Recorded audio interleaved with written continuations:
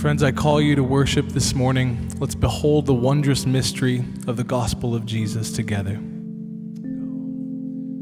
Go. 1, 2, 3.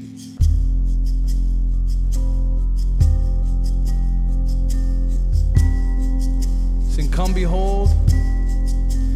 Come behold the wondrous mystery in the dawning of the King. He, the theme of heaven's praises, robed in frail humanity. In our longing, in our darkness, now the light of life has come. Look to Christ who condescended, took on flesh to ransom us.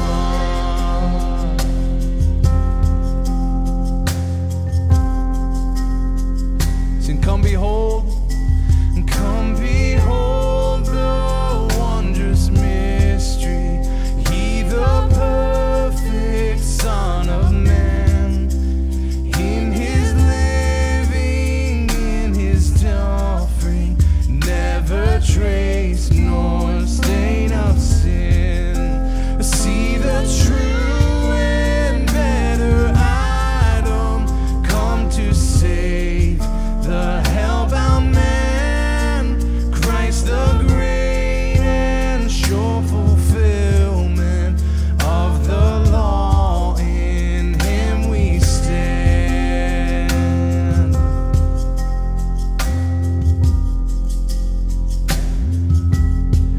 Oh, come behold the wondrous mystery, Christ the Lord upon the tree. In the stead of ruined sinners hangs the Lamb in victory.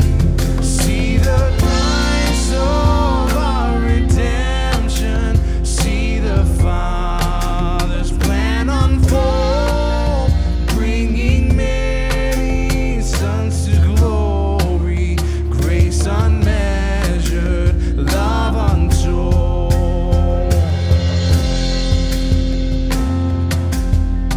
Sing, come behold, oh come behold the wondrous mystery, slain by death, the God of life, but no grave could ever restrain him. Praise the Lord, he is alive. What a foretaste of deliverance, how unwavering our hope. Christ in power resurrected, as we will be when he. What a foretaste! What a foretaste of deliverance, how unwavering our hope. Christ in power resurrected, as we will be when he comes.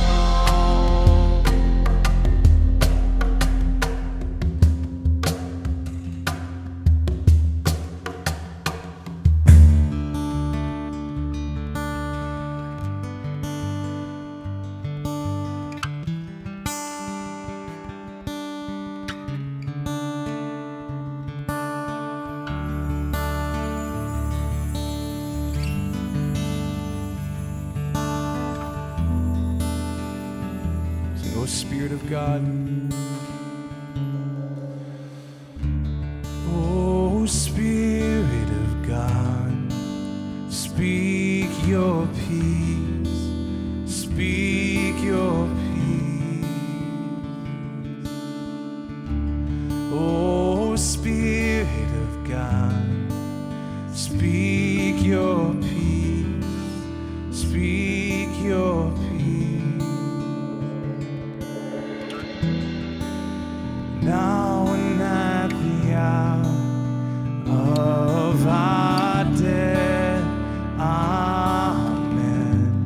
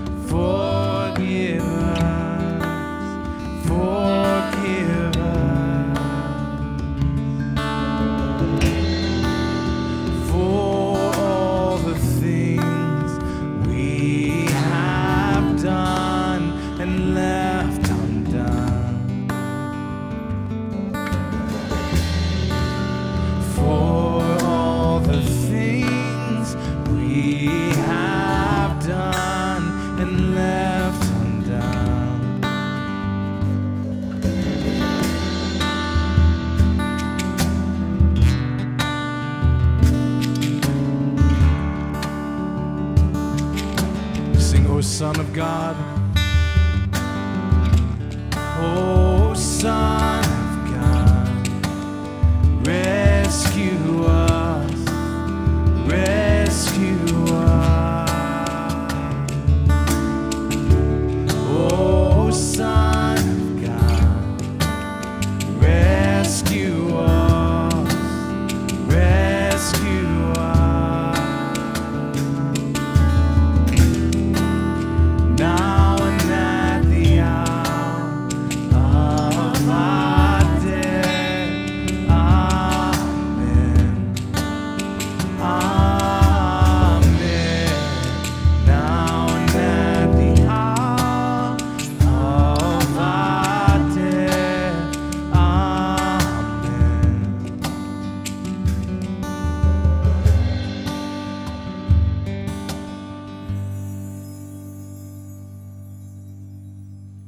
Hello, my name is Evan Story, and I'm one of the pastors at City Church in Cleveland Heights. We're so glad that you are joining us for our digital service. From wherever you are, welcome. Right now, we're going to pray for our global partners. Pray with me. Father, we thank you so much for this day. We thank you for your faithfulness.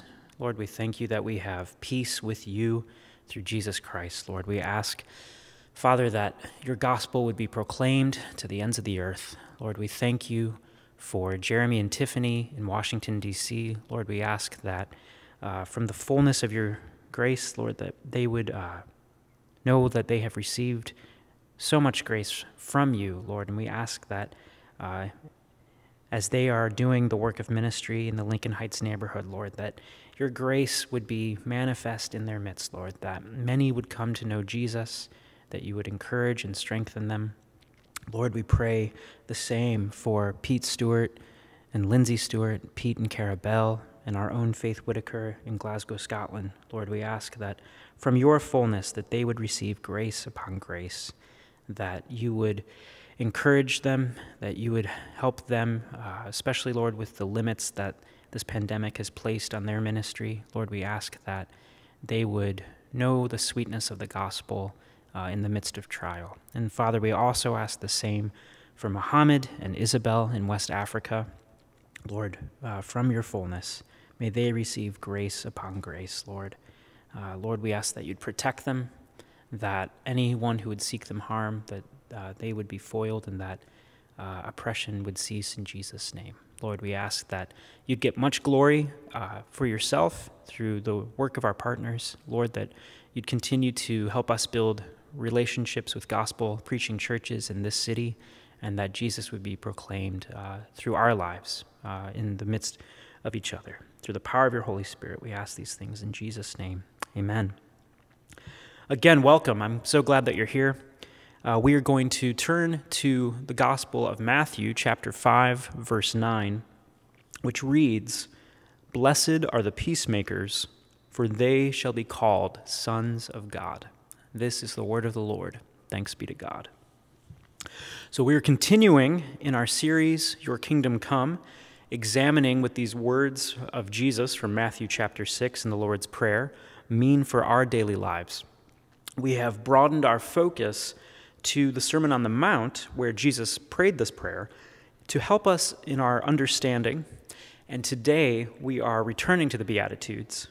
In the passage that we just read, Matthew 5:9, we see the climax of Jesus' description of the character and culture of his kingdom. Why does Jesus emphasize peacemaking as his climax? Well, to answer that question, you should know that Jesus' words in Matthew 5:9 would have surprised and even troubled many of Jesus' original listeners. Why? Well, Jesus was subverting their expectations of who they expected him to be. Jesus was speaking to a people colonized by the Roman Empire, a rather brutal government. As a messianic figure, Jesus' call to peace would have sounded like surrender to foreign oppression. There was no call for political overthrow. Did Jesus not see how these people were suffering? They thought Jesus would bring them peace. Well, in our day, there is no shortage for the need for peace. We all suffer varying effects of this global pandemic, relationally, emotionally, many physically. Ethnic harmony still rings with dissonance. Our political conversations feel deafening and tempt many to bigotry. As you listen to Jesus' words, perhaps you sense Jesus is subverting your suffering. My prayer is that we would all see that this is actually great news of compassion.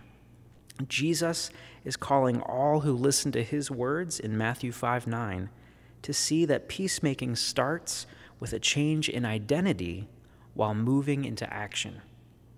So our first point is peacemaking grows from identity.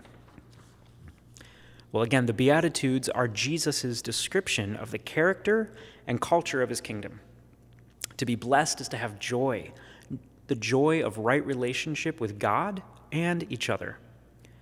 The Beatitudes can be falsely read like a righteousness math problem. The Matthew 5:9 religious approach might sound something like this: my peacemaking earns my ability to be called a son of God.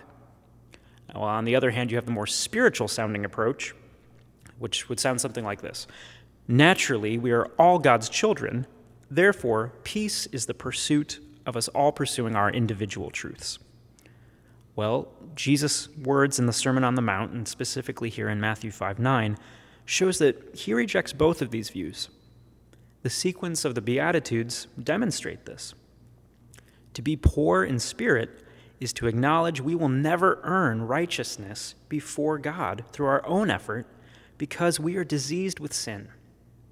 This causes us to mourn the suffering our sin produces individually and corporately and leads to God's comfort. This comfort produces meekness, a person who has peace because they're not consumed with self. They know their need for grace and admit gentleness and kindness. As we see how we fail in being meek, we hunger and thirst for righteousness that only God can give. This overflows into our dependency on God's mercy to give us righteousness and leads us to show mercy to others. The overflow of our dependency on God's righteousness is the hope of a pure heart and the promise of seeing God.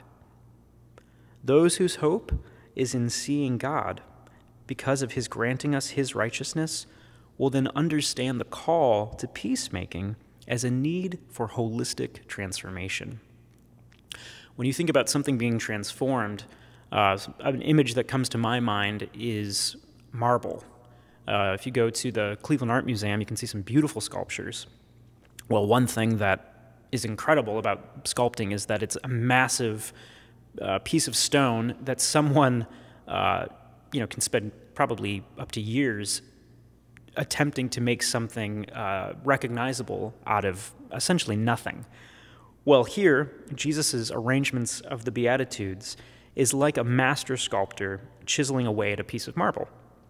Each Beatitude is like a hammer stroke, revealing a little bit more of the image the artist intends to capture. In this seventh Beatitude, we begin to see the image Jesus wants us to see. The kingdom of God is full of peacemakers who live out of their identity as sons of God. Well, what does it mean to be a son of God? The Apostle Paul tells us in Galatians chapter 3, verse 26, "For in Christ Jesus you are all sons of God through faith." We become sons of God through faith in Jesus Christ, the man who is fully God and fully man. We come to him poor in spirit and trust in his perfect life as our righteousness. We mourn our sin and trust in his death as the atonement for our sin.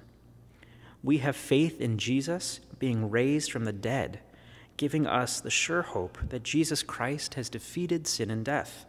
And with our faith in those promises, we now share in the radical promise of being made God's sons. Why sons? Does that language offend you? I found it surprising. Well, some translations deal with this tension by saying children of God. The original translation uses the word sons, and that was no mistake by Jesus in Matthew 5:9 or Paul in Galatians 3:26.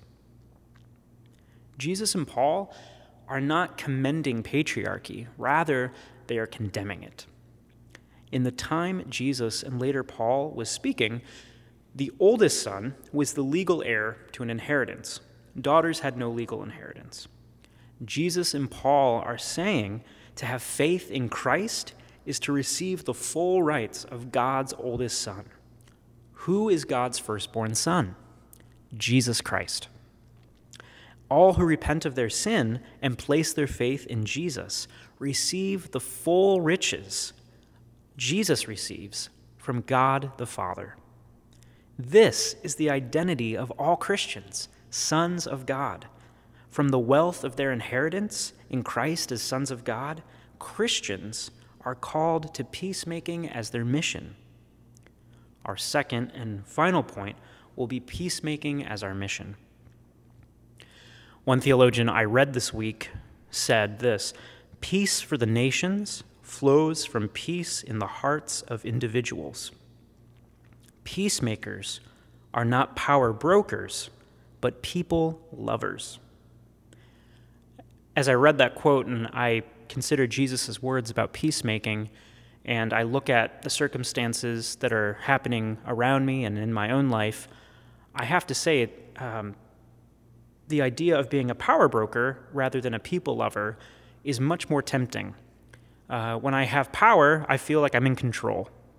And 2020 definitely has been a year where I think most of us feel very out of control. And let's face it, loving people is hard. And some people, they often seem like they're not worth loving. And to ask us to make peace with them, that feels rather insulting and undermines the legitimate hurt they have and perhaps will continue to cause us. Being able to wield power over our circumstances sounds like what we could all use more of. But please consider this. Jesus has come to make his blessings flow as far as the curse is found. Jesus undermines the very fabric of society. He will subdue oppressive hearts before he will bring unending justice. God will bring circumstances into your life, into my life, that disturb our peace.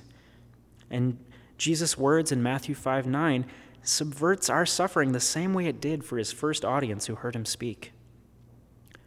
God will make us feel powerless, and I can tell you part of the reason why. You will never know love if you cling to power. God sent his Son, Jesus Christ, whose own suffering was subverted, so that all who trust in him could experience lasting peace and be able to call God Father. By this I mean, if anyone had the right to cry injustice, it was Jesus. And if anyone had the power to stand up to the injustice and free himself, certainly it was Jesus. And yet, he chose not to, because his enduring temporary injustice allowed lasting justice to reign and his people to receive peace. These peaceful individuals now also make peace. As one theologian said, since sons inherit their father's riches as well as their father's characteristics. We see a display of the father's characteristics among his people in Ephesians chapter 2, verses 11 through 18. Hear the word of the Lord. "Therefore remember that at one time you Gentiles in the flesh, called the uncircumcision by what is called the circumcision, which is made in the flesh by hands, remember that you were at that time separated from Christ, alienated from the commonwealth of Israel, and strangers to the covenants of promise, having no hope and without God in the world. But now in Christ Jesus, you who once were far off have been brought near by the blood of Christ. For he himself is our peace, who has made us both one and has broken down in his flesh the dividing wall of hostility, by abolishing the law of commandments expressed in ordinances, that he might create in himself one new man in place of the two, so making peace, and might reconcile us both to God in one body through the cross, thereby killing the hostility. And he came and preached peace to you who were far off, and peace to those who were near. For through him we both have access in one Spirit to the Father. This is the word of the Lord. Thanks be to God. The context of this passage is that moral outsiders, Gentiles, and the moral insiders, the Jews, only have hope of being reconciled through Jesus' death on the cross. This passage describes the uniting peace Jesus brings to his people. The people of God are those who have a united faith in his promises. And what is that promise? Hostility between God and his people has ceased through the cross of Christ. The cost of peace with God is the death of Christ. The Father's character was to sacrifice his Son so that his people could be reconciled to the Father and experience peace. The triune God took action. God brought us near through the accomplishment of Jesus, and we were the offenders, not God. And now the call to God's people, those whose identity is in his bearing, or is rather in our bearing, his character as members of his family, with the full rights of their risen older brother Jesus. We now proactively seek reconciliation. We have peace with God, which fuels our ability to kill the hostility we see amongst ourselves. We now have the mission to bring those who are far off near. Near to what? To the heart of the Father. We are called to make sons. But some of the greatest evangelism the world will see is the church being reconciled to one another first. I could say so much more about that. But as I'm preaching about peacemaking, and as we think about the implications of peacemaking, some of you may be asking, well, do I have to be a doormat to be a peacemaker? Well, the answer is no. Romans 12:18 tells us that we are to live at peace as far as it depends on us. And if you read further, continuing into Romans 13, we see that God has instituted earthly governments to execute temporary justice. This means we should pursue temporary justice through earthly systems, but without hostility or bitterness. Peacemaking and justice are not incompatible. We pursue justice for the sake of peace, not as an overflow of hostility and bitterness. While we seek justice for the oppressed, we are called to remember the costly grace we have been shown in Jesus Christ. Because Christ has served as advocate and made peace for his people then work for peace first with each other in the church, and then as agents of peacemaking in each sphere of life. God's children should be known as advocates. Christ's disciples work for the good of the oppressed while praying for the oppressors. Christ advocates for his people before God the Father and gives his people peace. If you call yourself a Christian, then Jesus calls you to do the same. We must make peace because we are sons of God. I wonder if there's a person in your life whom you need to seek peace with. Maybe you were the oppressor. Maybe you were the victim. God's people must grow in advocating for the oppressed in our midst. This is part of why we need each other. I need you to help me learn where I am oppressing, and we all need to learn how to advocate and grow.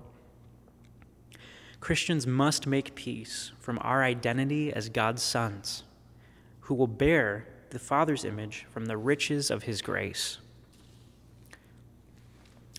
As you're listening to this, if this feels like too much weight for you to bear, then that's good. We can't bear this. We are naturally incapable of such righteousness. We must look to Christ's perfect strength. We must be poor in spirit. We must mourn our sin and depend on God's mercy shown to us in Jesus. Only then can we be agents of lasting restoration on this earth. If you are listening to this sermon and you would not consider yourself a Christian, I hope you leave with this thought. It is your sin that keeps you far away from God. But God will welcome you as a son wherever you are if you confess that you have sinned, repent of your sin, and believe in Jesus to be your peacemaker to God. All who have faith in Christ Jesus will one day gain the full inheritance when we see our Father face to face, full of grace and peace. Let's pray. O come, King of nations, bind in one the hearts of all mankind. Bid all our sad divisions cease, and be yourself our King of peace. Father, through your Holy Spirit, work your peace in your people's hearts. May we delight together in knowing that now, as your children, you are always with us, and everything you have is now ours. From the fullness of your grace, shape us into peacemakers who bring the far off near, as Jesus has brought us near for the glory of your name. Amen. If you are gathering in a home with another household and together identify as sons of God, then we encourage you to receive communion together at this time, proclaiming this is the body and blood of Jesus, broken and shed for you. May we be reminded of our unity that we share as members of Christ's body.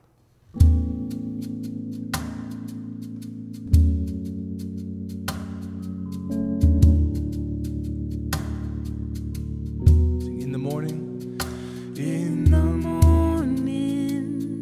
when I rise, in the morning, when I rise, in the morning, when I rise, give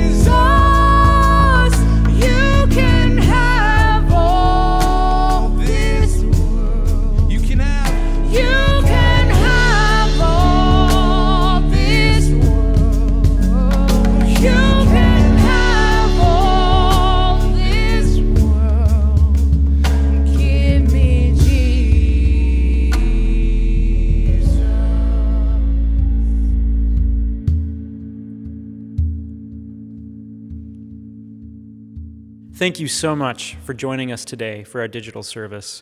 If you're new and have any questions, or if you've been a member here a long time and you'd love to interact with what we were saying today, we'd love to have you join us on our Zoom call. There's a link below. Join us in our lobby. There will be other pastors there. We'd love to get to know you. Also, if you are interested in a home gathering, there's another link that you should see below.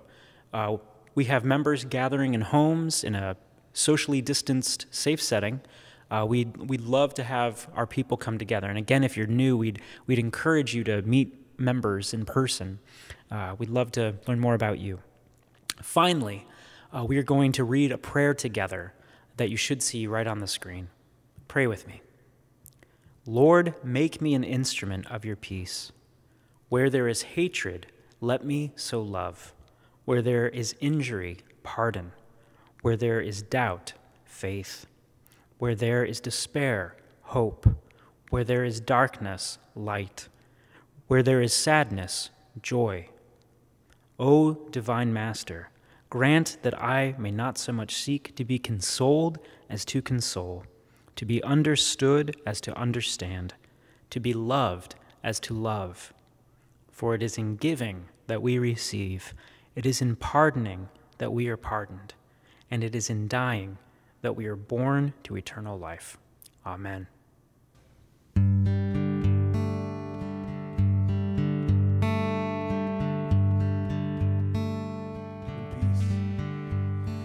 When peace like a river attendeth my way, when sorrows like sea billows roll,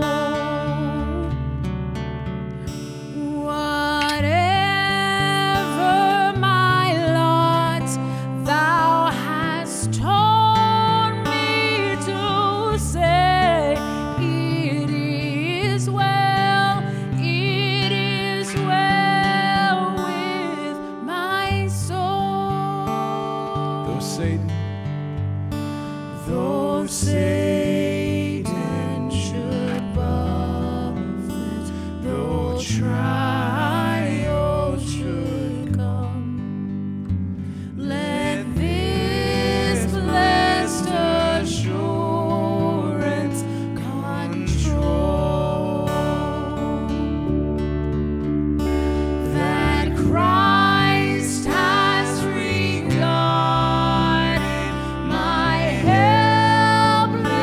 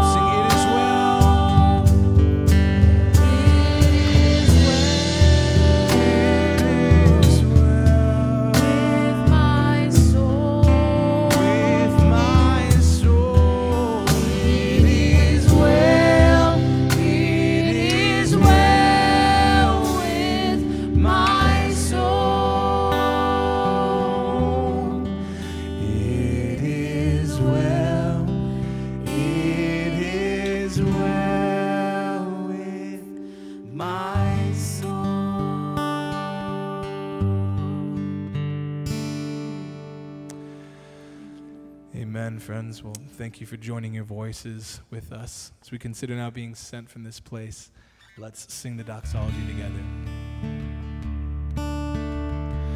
Praise God, from whom all blessings flow. Praise Him, all creatures here below. Praise Him above, ye heavenly hosts. Praise Father, Son, and Holy Ghost. Amen.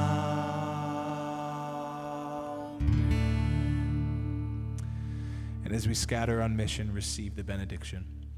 May the Lord bless us and keep us and make His face to shine upon us, that we might be agents of restoration in this city and to the ends of the earth, to see all things new in Christ. Amen. It is well. It is